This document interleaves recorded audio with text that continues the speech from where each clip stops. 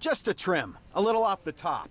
That's what's happened to a New York state law that regulates barber shops. You can now legally get a haircut from your barber on Sundays in New York.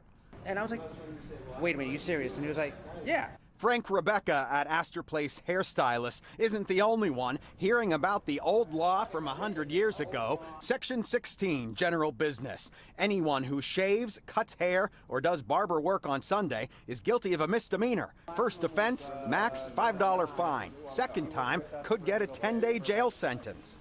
Nowadays, everybody wants to work, especially after everything that happened with the pandemic and everything. Everybody wants to work. It's a good cut? It's a good cut. It's the best cut. Speedy's your man. Ron's in the chair and Speedy has the scissors. He's here whenever his clients need him. At the end of the day, when you have to pay the landlord, he doesn't say leave out Sunday and Monday, you still got to pay for Sunday. So, I mean, it just makes a lot of sense to me, honestly. It may seem like a technicality. No barbering on Sundays isn't exactly known to be enforced, but a state senator's staffer ran across the law last year.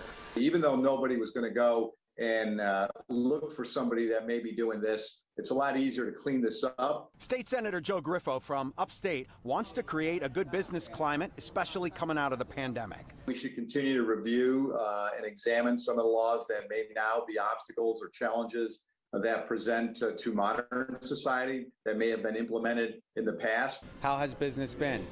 Now people start to come back. Before we suffering, really.